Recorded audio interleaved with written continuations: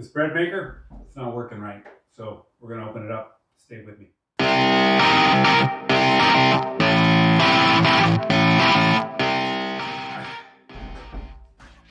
problem we have with the bread maker is that when it starts to do its kneading, which the little paddle inside starts turning around and actually kneads the dough, it gets bogged down and the motor doesn't stall. The motor just, well, the gear stalls. The motor keeps turning and all you're hearing is the banging, bang, bang, bang. Sounds like a slipping belt if there was a belt on it. So take the basket out. Everything there works fine. I go inside and I turn the paddle. The paddle's got lots. It works nice. So this gear, or these two paddles here, they get turned by the motor inside that has the reciprocating paddles right in here. So this turns, which turns the paddle. So let's see how it looks inside. It looks like we can gain access from it, mostly at the bottom. So we're gonna take off all these screws here and see what we can find.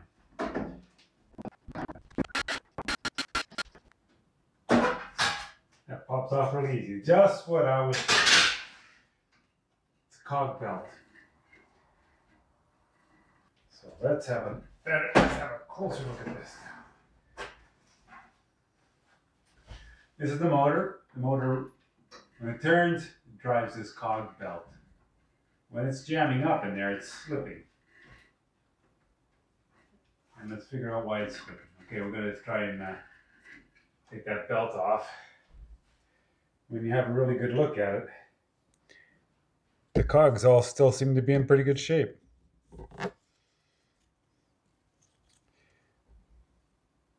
Now there's a number here, and we're going to write that number down because if we have to get a new belt, that's the number of the belt that we need to get.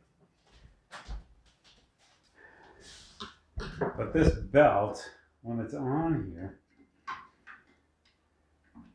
I guess we really have to give it a whirl and see what happens.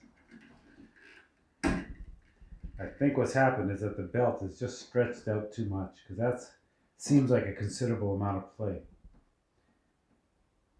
So a new belt might be in order. Let's plug this in and see what we're going to get if we can actually set it to turn and knead all on its own.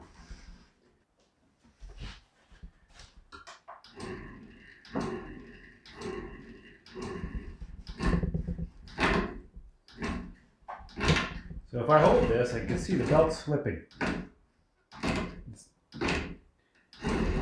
So the belt is really worn out, and that's what the issue is going to be. If I could put a tensioner on it, right here, that would do the trick. But there's really no solid place for me to mount one on here, and I don't see the point of doing that for the effort that it's going to take. So that was pretty quick.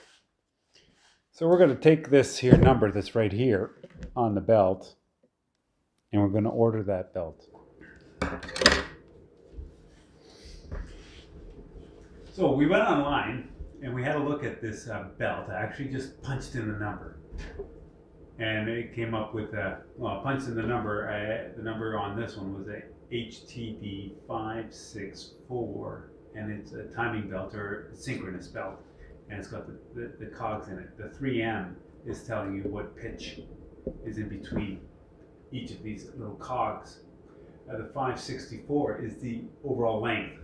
So when I measured this overall length, or the circumference, I came up with 571 millimeters. And it should be 564 millimeters, which tells me that this is stretched 7 millimeters.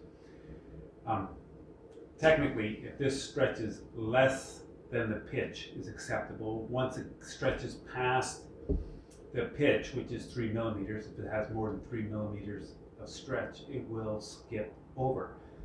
So found a supplier of the belt.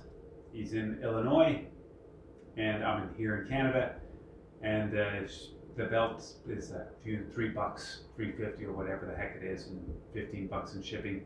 Send it to me. And when the belt comes in, we'll put it on. Good. Be making bread in no time.